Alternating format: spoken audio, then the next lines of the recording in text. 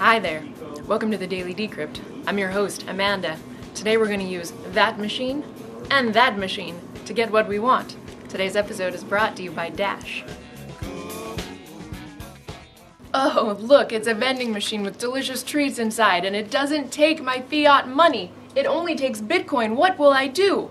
Oh wait, there's a Bitcoin ATM. But how do I use it? It looks pretty simple. Let's give it a try. Start. Scan my Bitcoin address. That must be this one.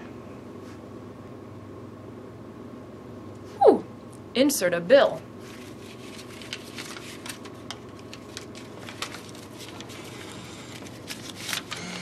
Ooh. Ooh. 3 ought to do her. Send Bitcoins.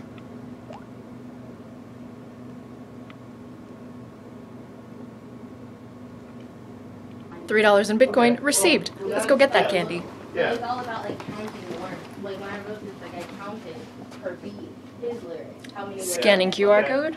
Well, I guess the thing about that, I think it's good way to go is assuming in a couple cases I try to make it a little shorter so that maybe Watch the credit. Really fast. So it absolutely has to be that way.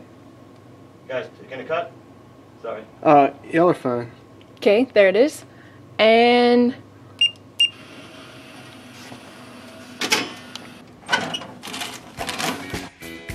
today's episode is brought to you by Dash, whose forthcoming rollout evolution is going to make privacy and payments so much easier in that we will be able to give each other the usernames of our Dash addresses, and every new payment sent to that username will go to a completely different landing address.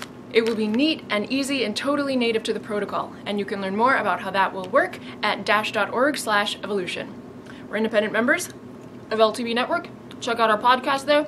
Have a great day. Look at the sky, life's begun. Nights are warm and the days are young.